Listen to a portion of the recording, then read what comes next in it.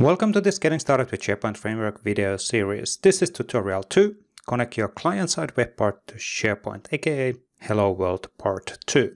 And this is the September 2018 edition. So we keep on evolving these materials and these trainings as we move along and introduce new versions of SharePoint Framework for you to take advantage. Now, this one is dependent on the steps and actions and the solution which are created in the tutorial 1. So if you haven't done that, please go through first the tutorial 1 and then after that come back on the tutorial 2.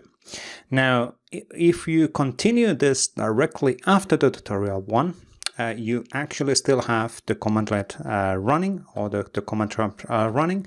If you don't have that, or if you have been having a break between, please go to the HelloWorld web part solution folder and then do a culp serve before you actually continue as a tutorial to modify the existing code which we created in the tutorial 1.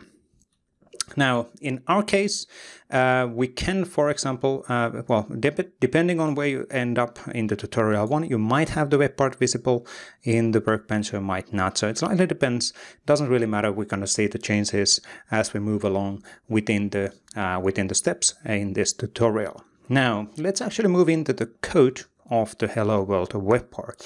And for first thing, what we want to do is open up the web part code. And in here, we actually want to access the context of the page, and we want to get the web title of the page, or the title of the site, so to say, site or web, or whatever we want to call that. But it is the root side of the site which is hosting the web part. So we're going to access this by using this .context, page context, and then web title, and that's going to render the title of the web where this web part is currently being rendered. What's important to notice here is that if you do this .context, you can actually see quite a lot of different settings and quite a lot of different access points and methods and classes available for you. You can have the page context, and that is then providing access, for example, to the site and user and list item if you are in a list item level. So there's quite a lot of information available for you in the web part directly to get advantage. So you don't always have to go and call a REST API or external API to get access on the information. Now, we changed the setting, save the changes, and if we go back on the page in the local workbench, we can actually see this new text available which is saying loading from local workbench. If you go to the SharePoint online workbench, and let's actually make sure that our web part is visible. So where is our Hello World? There it is. We can, and let's actually refresh the page. We can actually see that it's loading from the group, and group being the title of the site from where we are from a context perspective. And from a context perspective, right now we are in this site. So sppmp.sharepoint.com/site/group, and the title of that site equals group, because that's what we actually render inside of the web part code. And obviously, if you go to a subsite, or you might have subsite in a site collection, you can always go _layout and 15 and workbench, like mentioned in the first tutorial, to get access on the context, in the context of the SharePoint Online, to the workbench and online workbench. So you're able to then access information which is in the SharePoint. Good. So let's actually start modifying our code slightly. Now we tested that everything is working properly, and we can see that the title of the site is being rendered differently, dependent, or are we in SharePoint Online or are we in the local workbench. So what we want to do is actually get a list of lists available within the site. And there's one additional thing what we're going to do here is that because in the local workbench, this is running in localhost, so you're not in the context of SharePoint, there is no SharePoint list data. So we're going to create a mock store, and we're going to then mock the list data, so we're able to see the rendering of a web part even though we're running the web part in a local workbench. So let's actually make these steps happen. So first of all, let's go to our source code. Let's add few more interfaces into our code, which we're going to then use within the code, which is retrieving the information around SharePoint list. So this is a array of lists, and there is the actual list interface where we are interested on a title value. Now, the next thing what we want to do is that we want to create mock HTTP client. And what that's going to be is that it's going to provide our mocked data. So the data which we can use when we are actually accessing the or rendering the web part in the local workbench. So let's see what we're doing here. So first of all, we're importing that ISB list from the HelloWorld web part. So we created this one in the same folder, so the path is being /HelloWorld web part. And that has now the ISB list because we added that ISB list interface directly there. The second thing what we're doing is that we are creating an array of lists, and we are then setting the title to be mock list 2, mock list 3, and ID being 1, 2, 3. And we're returning that one from the mock HTTP client object. So there's a method which is then providing access to the set of lists from this object. Well, it's pretty obvious that we're going to use this one, this code inside of the web part. So let's flip back on the web part, and we want to import that code piece. So mock HTTP client from the mock HTTP client. So that is again the file right next to this file in the folder structure. Now we want to import that, and then we want to get the method inside of our web part, which is around getting access on that list data from the mock HTTP provider or mock HTTP client. Now the next thing is that this is for the local workbench, and the next scenario what we want to tackle is to get access on the SharePoint list. So whenever we're running in the context of SharePoint Online. So let's actually add a import for SB HTTP client, and that is a nice component encapsulating all of the cookie and HTTP header settings which are needed when you're hitting SharePoint REST APIs, so that you can easily just concentrate on getting the relevant information or relevant code piece for hitting, in this case, for example, the underscore API, web and lists API. And we're providing the filter equals hidden equals false. So we're getting only those lists from the site where which are not hidden. So it's just normal lists which are visible. So the key point here to notice is that we're using the SB HTTP client, which is then hiding whatever all of the additional things which we need to do when we're hitting the SharePoint API. So all of the cookie and access points and access tokens and headers and all of that, you don't need to worry about it because you get access on the SB HTTP client from the context, and that is then running to get operation against that list, and voila, you have the information available. And that is providing lists as well, like the get mock list data. Good. Now, the next thing what we want to do is do some styling for our web part. So we want to make sure that when we're rendering the web part content, it is actually getting styled properly in our output of rendering. Now, in the style file, and this is the SCSS file, we can see that every single style definition what we have here is encapsulated inside of the HelloWorld element. And this is really to isolate this web part styles and these web part styles from another web part style, so they don't actually overlap.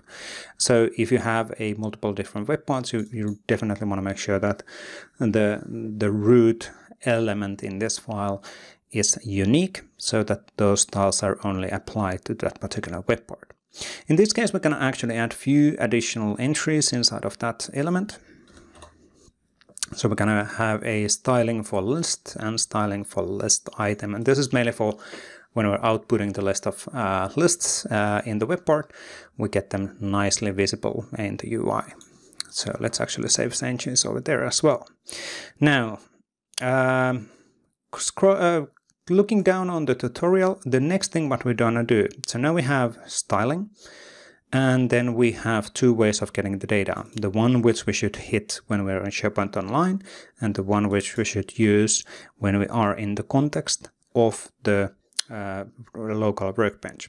And this means that there's two things, additional things what we want to do. So first of all, we need to have an environment information available. And this is really conveniently available for the base classes as well, or the base components or infrastructure, which is available for you.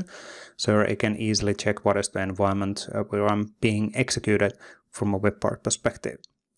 The second thing what we want to add here in the web part code is the actual rendering of the list data. So render list, and that's actually going to render the list of lists in the ULLI using ULLI elements. Good. So now we have styling. We have get list data for online, get list data for on-prem. The rendering of a list works in a way that we get a query. I use the DOM element query selector to a div named splist container. So we need to actually make sure that that kind of an element exists in our HTML structure. Now, first of all, we definitely want to make sure that we load the list of lists dependent on the environment where we are. So let's add that one code here. So we're adding this render list async method where we check if the environment type equals local, and that means that we're running in a local workbench, or if the environment type equals SharePoint or a classic SharePoint. And key point here to realize is that the modern web parts, client-side web parts, do work actually on a classic SharePoint as well. So if you have a classic publishing site or a classic theme sites, you can actually use the client-side web parts as well. And then this is basically the classic experience. That is then the SharePoint or the modern experience. Now, what else do we need to do? Well, we need to make sure that this logic is included when we're rendering the web part. So let's actually go back on the render method. And in the render method, let's do a few modifications. So first of all, we needed to add an HTML entry with an splist container. So this is the one where we're actually pinpointing, we're using the code. If I go slightly up here, we can see that the code was accessing splist container, and that HTML structure is getting added on the inner HTML of that div. So we need to have that one element inside of the render method. And then we need to make sure that our render list async method is getting called properly. So let's add that one there as well and save the changes, and we should be pretty much good to go. So now let's actually move back on the browser and let's go to the local workbench. We can actually see that this has been refreshed automatically. We can absolutely do a refresh here as well. We can see that it's loading from a local workbench, and we're getting mock list data, mock list data 2, mock list data 3 as expected. Now in SharePoint Online, the workbench does not reflect the changes automatically, so we need to explicitly click refresh. But now we are still loading the files from a local host automatically, so we actually render the list of lists dynamically based on that REST API, giving us all of the lists within this site collection or within this site, which are not actually hidden. So we can actually see the list of lists available and the message loading from group, because we used reference on the contextual web title in the code. Now, quite simple story, quite simple functionality from a code perspective, but really the power here is, and the key points to notice, is getting hitting the REST APIs in SharePoint is super simple. It's just a matter of knowing the APIs and then formatting the API queries properly, and then matter of outputting that information properly. And we also use the mock HTTP client, so we can actually render and see the output of rendering also in a local workbench if we want. Now, do you want to use mock data and mock data sources? That's obviously debatable. It is a good practice because then you're able to see how the rendering works in a local workbench before you even render stuff in a SharePoint Online. But again, it comes down on your coding conventions. Do you want to do this kind of a model in your deployment? But that's all we're going to do within this tutorial. So let's move into the next tutorial, where we then actually start using this web part in the context of SharePoint as we get it deployed to the SharePoint sites and start using that from a first locally, and then eventually we package the code and get it deployed using a CDN.